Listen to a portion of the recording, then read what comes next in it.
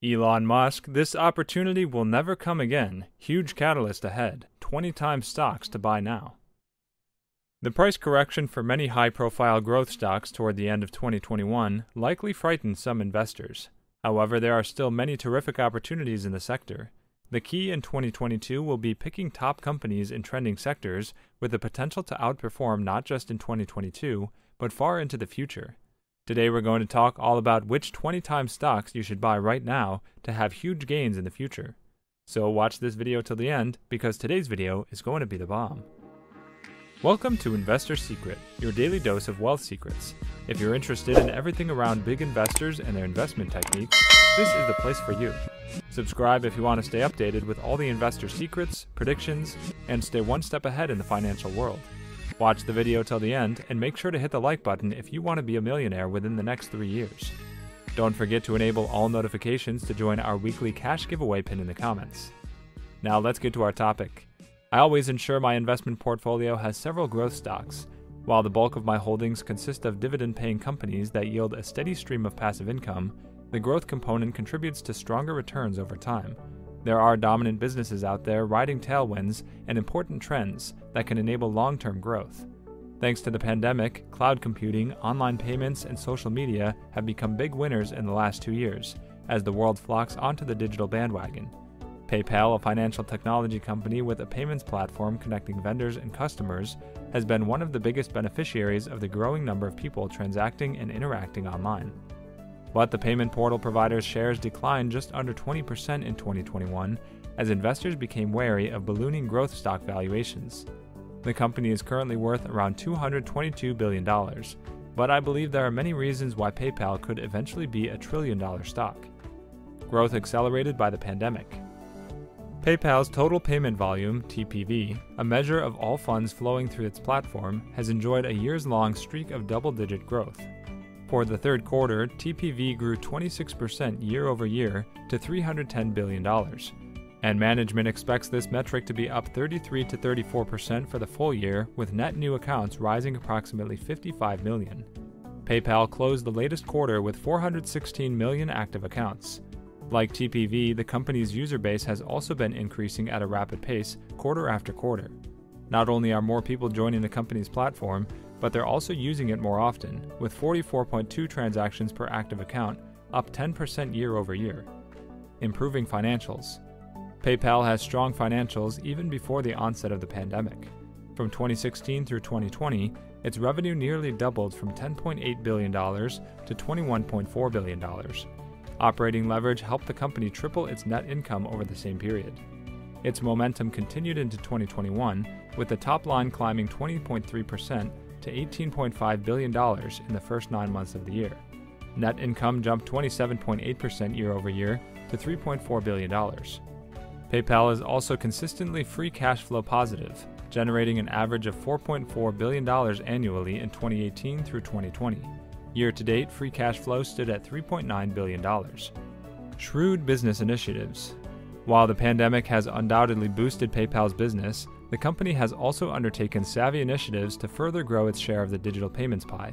For example, it added to its cryptocurrency offerings by acquiring Curve, an Israeli company, in March 2021. Curve is a provider of cloud-based infrastructure for digital assets, and PayPal is leveraging this deal to grow its cryptocurrency capabilities. Less than half a year after the Curve acquisition, the company announced a new service in the UK that allows customers to buy, hold, and sell cryptocurrencies through their accounts, expanding the service that used to be offered only to US customers. PayPal has also hopped onto the Buy Now, Pay Later (BNPL) bandwagon with the introduction of its own version of this service late last year. To make it even more attractive, the company has waived late fees on its BNPL products globally. The BNPL business looks promising, with more than 9.5 million customers signing up in the year ended September 30th. Around 950,000 merchants have taken up the service over the same period. And PayPal acquired Japan-based Paydi most recently for about $2.7 billion. Paydi is a major BNPL player in Japan with more than 6 million registered users and 700,000 merchants. This deal extends PayPal's reach into the world's third-largest e-commerce market. Then there's also PayPal's tie-up with e-commerce giant Amazon to enable US customers to pay with their Venmo digital wallets this year. This collaboration will help the company bring in more accounts, adding to the company's list of partnerships that include Walmart and Booking.com. Even at its industry-leading scale, PayPal has demonstrated its ability to continue to deliver strong top and bottom line growth, taking advantage of the tailwinds brought on by the pandemic. Investors should view the recent decline in PayPal stock as an opportunity to start or build on their long-term holdings in a company with a robust track record. Now let's talk about the bank stocks that could be set to break higher in 2022. With so many stocks off to a turbulent start in 2022, investors that are interested in putting some money to work need to be extra careful at this time.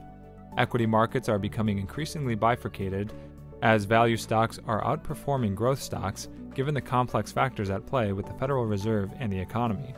This could be a trend that continues to play out over the next few months, which is why it pays to focus on areas of the market, like the financial sector, that offer reasonable valuations and are exhibiting relative strength. Here are 3 best-in-breed bank stocks to buy now.